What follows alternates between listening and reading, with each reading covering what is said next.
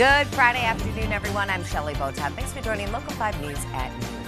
And new at noon, Green Bay police say they arrested a woman who has been on the run for a month after allegedly fleeing a traffic stop and injuring an officer in the process. 35-year-old Stephanie Ray was taken into custody yesterday at a home on North Broadway Street. Now, according to police, Ray is suspected of becoming combative with officers after she was pulled over back on April 13th near the intersection of West Walnut Street and South Chestnut Avenue. Officers say they were attempting to forcefully remove Ray from the vehicle when she allegedly drove away with one officer still partially inside the car. The officer was dragged along before being thrown onto the roadway, sustaining minor injuries. Charges against Ray will be referred to the district attorney's office.